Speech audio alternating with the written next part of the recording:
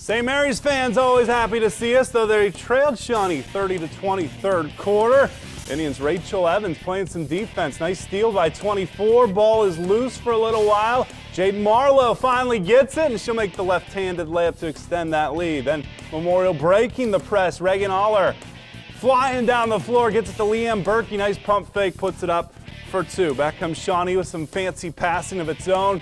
Lands in the hands of Marlowe, and she knows how to finish. Excellent job sneaking behind that press.